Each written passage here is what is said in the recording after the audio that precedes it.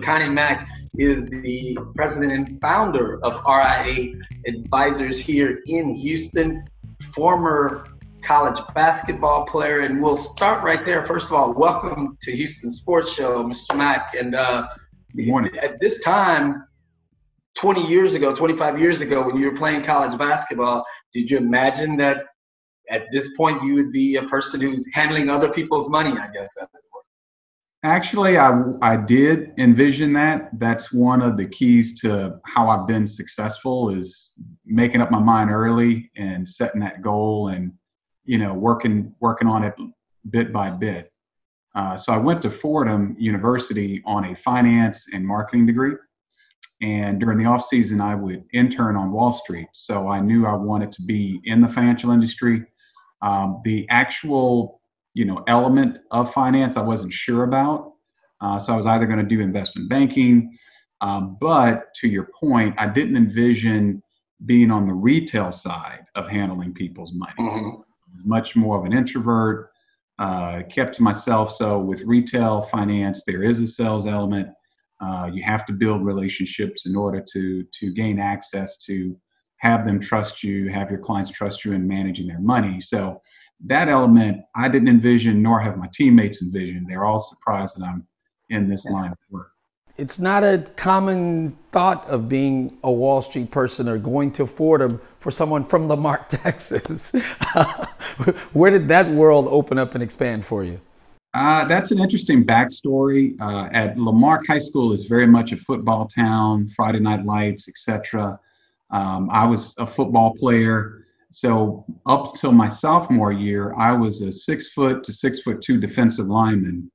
I got back to school my junior year. I was a 6'6" defensive lineman, still weighing 170 pounds. So obviously something had to give, and that's when I started playing basketball. That transition was a little difficult. You think of a big puppy, just like a big dog trying to get adjusted to its body. That's the way I was my junior year. So I had to learn my coordination, get back to my athleticism. And from there, my high school coach told me flat out, I'm not going to help you guys with a college scholarship. So I actually did the recruiting process on my own because my mother was working full time and my dad was handicapped. He had a stroke around that time. So I had to deal with the recruiting process all by myself. So I would go out and actually cold call colleges and have them come watch me play. So there was an interesting story from my experience that I learned from one of my upperclassmen. He was a three-sport star, 6'4". He could do any sport, but on the football field, he had a freak accident. He broke his neck. Luckily, he was able to walk again, but that experience taught me that you need education. So as I was talking to different schools, I started filtering to schools that had a stronger educational element. Are there things that families should be doing or just people in general should be doing with their 401ks and their family finances in this particular time? It is, important for individuals to reassess how much risk they can take.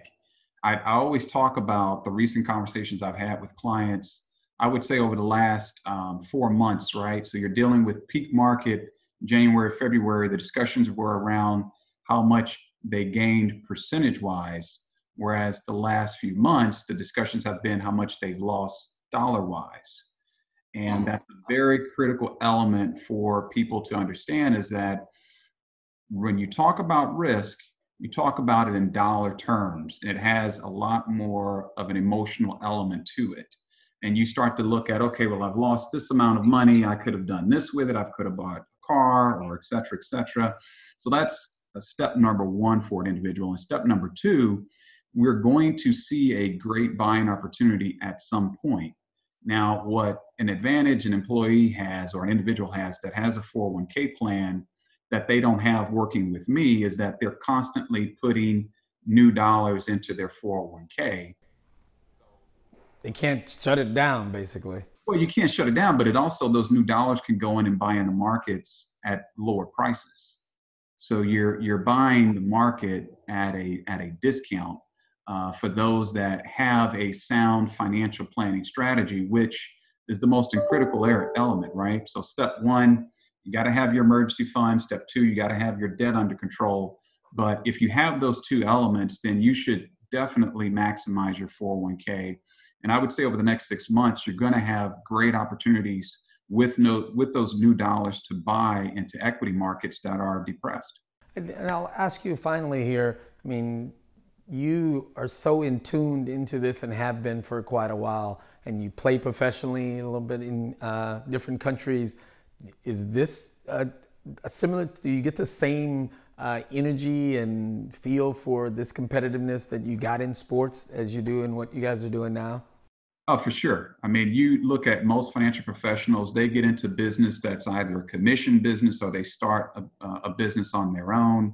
Most athletes, to your point, they like the competition, but they also like being in control of their future. They want the input-output equation that they've been so accustomed to. Look, if I'm spending time in the gym, I expect my output to be better on the court.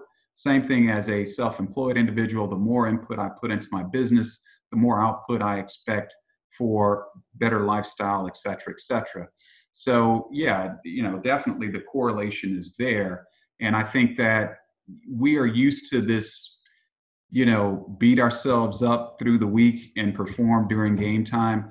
Most employed people beat themselves up the first year or two in order to get their business up and running. This isn't the first business that I've tried my hand at.